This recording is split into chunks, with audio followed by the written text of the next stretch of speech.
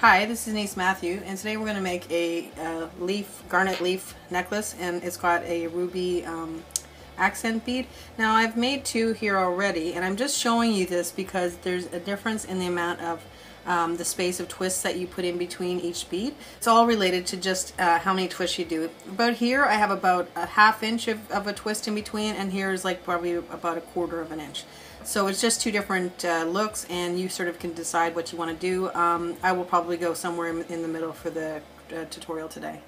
So I'm working with two lengths of 26 gauge wire. They're about 2 feet each, and I've got them lined up so they're side by side. Try and find the center of your wires. So once you find the center of your wires, okay, so you're just going to take your, all we're going to do is a wrap loop in the center. So just take your round nose pliers and then just kind of twist them around, okay? So you'll have just a loop like that, and if you notice it's 2 wires. Okay, now just take one set of the wires, it doesn't matter which side, and then just wrap it a few times, maybe just once or twice. So then you're going to be left with just a plain wrapped loop in the center, and that will be the center of your necklace. That's where the briolet will be hanging. Okay, so now that that's done, I'm just going to separate those 2 wires. What I like to do is I like to lay it down in front of me like that, so that I'm always aware of which side I'm working on. Okay, so the first thing we're going to do is just take one of these. These are about 7 by 5 millimeter garnet flat beads, and they're a little faceted too. So I'm just going to slide one of those beads on, and always check your beads against your wire. That's really important because there's nothing worse than wire that doesn't fit through beads. Alright, so I'm just going to slide one right on like that. Okay, I'm working on one side with 2 wires, and then the other side, the 2 wires are off to the side. Okay, so now I'm just going to take that wire that I have it on and just hold that bead in place, and then take your wire and bring it right over the top. Okay, so instead of, don't go under, go on top like that. Okay, in relation to your loop. Now just take it and wrap it around that same wire that you're working on, maybe 1 or 2 times.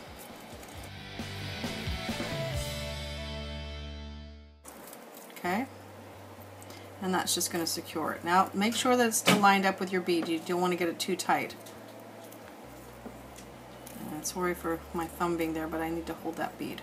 Okay, so now this is what I have so far. So now that that bead's on, I'm just going to take those 2 wires, the same 2 wires that I was working with, leaving the other 2 on the other side, and I'm just going to twist them like maybe 2 or 3 times.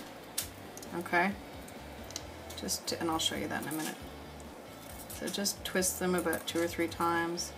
Alright, and this is what you'll have so far. Okay. Now I'm going to go to the other side, and I'm going to do pretty much the same thing. Just going to pull one wire out. So I'm just going to put one more bead on and bring it right down like that, and do the exact same thing. I'm just going to take my wire, hold my bead, and then take my wire and then just bring it right, I'll just show you that. So right around like that. See? And then just wrap it around that same wire that you're working on. Okay?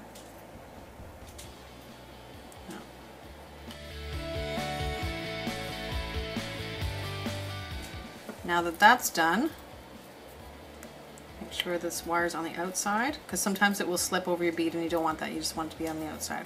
So now take your pliers and those same 2 wires, now remember we're working on this side now. To take those same 2 wires, and we're going to do a couple twists the same way. So just twist them about 2 or 3 times, same thing.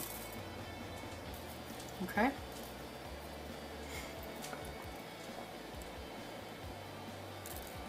Now what we're going to do is, now that we have them twisted, so they're kind of keeping their own little bundles, alright? Now we're just going to cross them over, cross these wires over like this, right in the center, okay? So now I have them crossed over like that, and then I'm just going to, you can use your pliers or your fingers, whichever you want, and I'm just going to twist it about 3 or 4 times, which I just did. So now I have this. Now we're going to start to work on one side only of this necklace, okay, because this is our base. So now we're just going to start to work. Now start out with the outside wire, okay, so this is my outside, this is my inside. Start out with the outside wire, and you're going to keep switching it back and forth, and you'll know when you see it what you're supposed to be, which way you're supposed to be wrapping and which wire you're supposed to be using, just to make your vine grow. So I just put it back on like that. Then I'm going to just take my exact same thing, just going to take that wire right down and make sure it's right around the edge, and then just bring it around that bottom same wire we're working on. Okay, alright, and then bring that wire up, bring those together, and then I'm just going to decide. Now you could use a 1/2 inch, you could, like I showed you, you could use a 1/2 inch, 1/4 inch, whatever. I'm just going to go sort of, I'll just gauge how much I want to do, but I'm just going to twist a little bit and just eyeball it where I want to go. The only thing you need to keep in mind is that wherever you decide, whatever length you decide, to make sure that that's your consistent length, okay? So right there, that's probably a little less than 1/2 inch, but that's what I'm going to go with, okay? So now I'm going to separate those wires again. Now just looking at this, it would not make sense for you to put a bead here, because then that would not grow, like a vine doesn't grow like that, right? It would make more sense to put it here. So that's where I'm going to put it. And you're just going to keep doing this same technique until you've used all the beads that you want to use. So back to the same thing.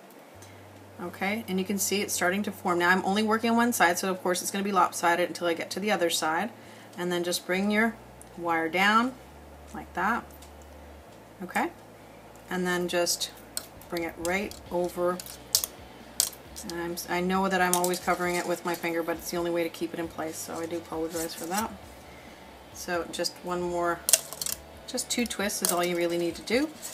And if you noticed, this wire sort of slipped forward, so just take your fingernail and just move it back if it does that. And then I'm just going to take my pliers, and I'm just going to remember that I want to keep it this length and just do the same kind of a twist. Okay,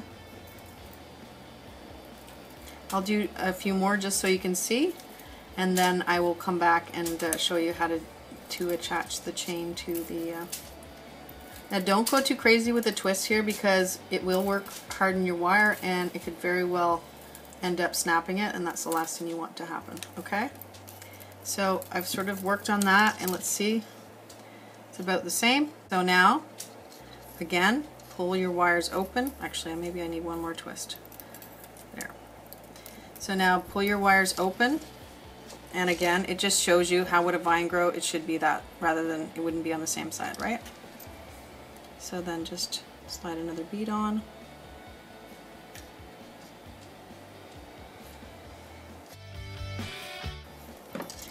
And down we go, right over the top. And right on that same wire. Just make sure it's on the top and not over it. And 1, 2, then back up, and then we're just going to start to wrap again. I'll just start with my fingers and then finish with the pliers. Same length pretty much, that's all it is. It's really just repeating the same step over and again until you used all your 10 beads. And you can always adjust this later. This is just basically making the necklace, so no worries there. You can always come back and start to make it more vine-like. Okay, so I'll do one more. Bring your, let's do one more twist. Bring your wires apart again, and then this would make sense for this, for it to be the other side, the opposite side. So I'll just slide one more bead on. Okay, right down, right over the top, like that, and then 1, 2, and then you're going to do your wrap again. Okay, so I'm going to do a few more, and I will come back and show you how to add the chain to it. So I'm using 10 beads on this side, like I said. You will notice that you probably will end up with one wire longer than the other. In that case, just make sure that the longer wire is available for your last bead, which I'm doing. So if that means you just twist it so that longer wire is available. So just slide that last bead on. Do exactly the same thing, right down, and then just right around the base. Alright, a couple times. And then you're going to have, again, you can see there's one wire that's longer than the other. And that's okay, because what I'm going to do now is just do a wrapped loop. And I don't really care about that shorter wire anyways. I can actually just tuck it up. I'll just trim it back a little bit. And then just make a wrapped loop with the other one. So just a standard wrap loop. Just 90-degree angle and right around like a circle. Okay. And I will wrap around those two wires, but before I do that, I'm just going to slide my chain on. Okay, so slide your chain onto your wrap loop. I mean, you can use between about 11 and 12 inches of chain, or more or less. It really depends upon how long you want the necklace, and you just have to measure this part, and then you'll know how long you want your chain to be. So now I'm just going to finish that wrap loop, just wrapping a few times around. And then just make sure there's no stray wires, push it in, and then that would be the one side done. Okay, and what I can do is just twist those last two wires together just to make it a little tidier. Alright. Now that side's done, and then I'm going to go to the other side. And again, I'm just going to lay it out exactly the same way so that I know exactly how I'm working. So if you notice, I have the circle the same way, and then just start exactly the same way. And I will put one bead on. And I'm not going to do a lot here because I've already showed you. I just want you to see the other side, how it starts to come together. So just slide one more bead on. Same thing. Push it right in like that.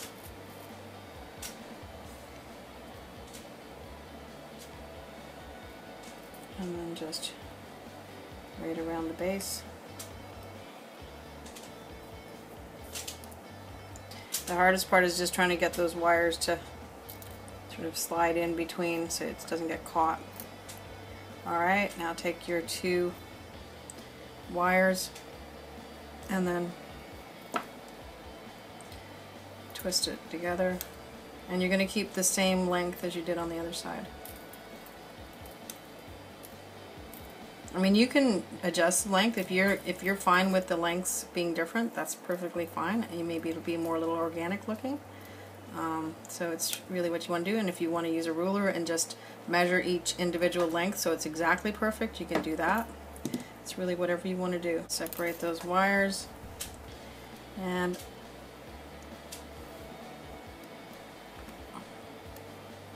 I'm just going to move that to the other side, and I can do that just to make sure that it's a little bit better, and then that would make me use this line. That's a good thing about these. You can actually twist them a little bit to different places, so if you don't like the look of how many you have on one side, you can just sort of shift it a little bit, which is exactly what I did. But not too much twisting, just a little bit. Okay, so same thing, and then grab those two wires together,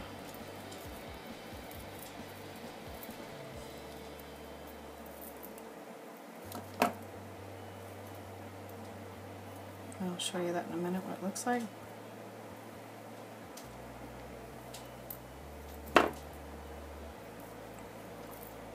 So this is what we would have so far. Again, like I said, you can always adjust it later on to suit your purposes. Okay, and I would separate those wires again. And maybe that's a bit short, so I'll just do one more twist. Separate your wires again. And add another garnet bead. And then you would do the exact same thing, right down. Base wire. And I will have extra pictures at the end of the tutorial, so you, if you need more help with that. And also I will put a link in for wrap loops, so that if you need more help with wrap loops, you can have that as well. Alright, so I'll just do a couple wraps there, and then we're going to wrap it again. Alright, and so this is, you can see it starting to come together. Okay, and I will come back and finish it for you. So now I'm just going to attach the other part of the chain on the thing. So I'm just going to twist a few times. Same thing, just do the loop. I already have it at the 90-degree angle, and then just take the other side of the chain. I like to work with my chain in one piece. You don't actually have to do that. You can have it cut ahead of time. I just like to cut it after I've done my work, so I'm just going to close that loop up. Just wrap it around, and trim back any stray wires. Make sure there's nothing sharp sticking out. And then what I'm going to do now is, my chain's a bit short, and that's just because that's all I had. You would use a longer chain. So just eyeball the center, or if you want to measure you can, and just what I do is just cut it. Just do a regular loop like that. And then just slide your one side of that loop in there. Okay, so your chain's in there. Grab hold of that loop and then just wrap around. And you don't actually have to do this. You could, if you want, just put a clasp and a jump ring on right now, or a clasp and a clasp tag, and be done with it. But I like to just sort of dress it up a little bit more, so I just have these little 3mm garnet, faceted garnet rounds, and I'm just going to add one of those on. And then that will be how I'm going to add my clasp. So I'm just going to slide my clasp right on there, like that. I mean, this will give you even a stronger hold than just a jump ring, and that's why I like to do it. So I'm going to just close that up, and then trim it. And then the other side, you're just going to do the exact same thing, but you're just going to just make a loop, and I'll show you how to do that.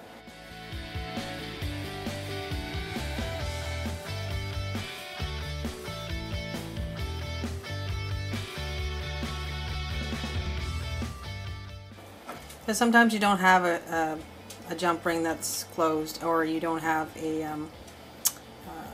tag, a clasp tag, so this is an alternative way to do it. And again, it's a really sturdy, stable closure. So 90-degree angle.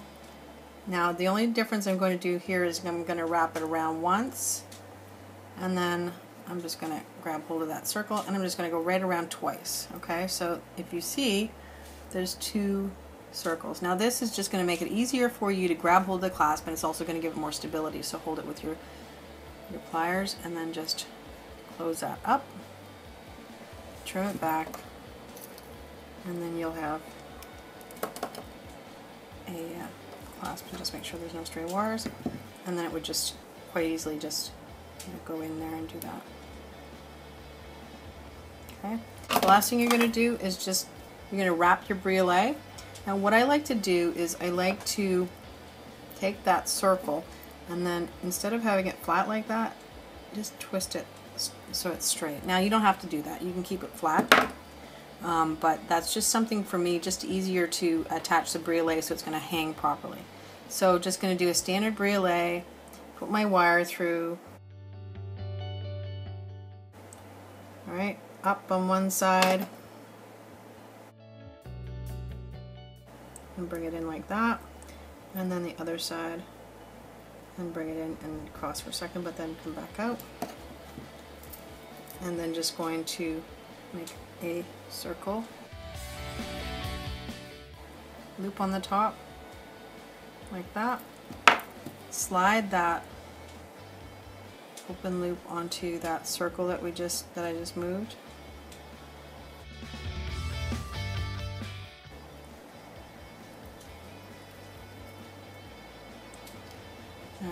So this is what we have. Okay. Grab hold of your circle and then start to wrap. Grab those two wires together, capture them.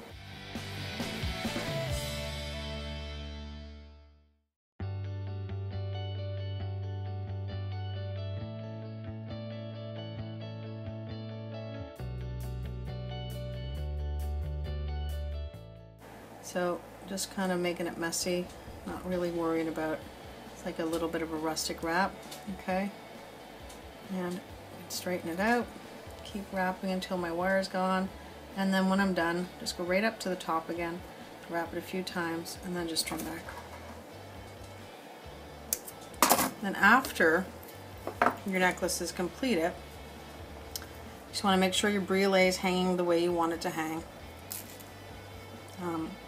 And just adjust it if you need to, right?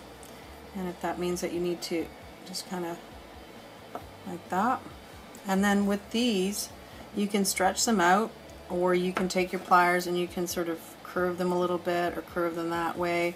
It's really, you know, dependent upon what you want to do with it. And if you don't like the way any of them are sort of laying, you can move them to move them around a little bit. Don't move them too much, of course, because you know it will work hard in your wire. This concludes the tutorial. I hope you liked it. If you did, please like, share, subscribe, and comment. And thank you so much for all your comments, suggestions, and all those other things you guys do. I do appreciate it. And if you have any suggestions for videos, I am always open. Thanks so much, and we'll see you next time. Bye for now.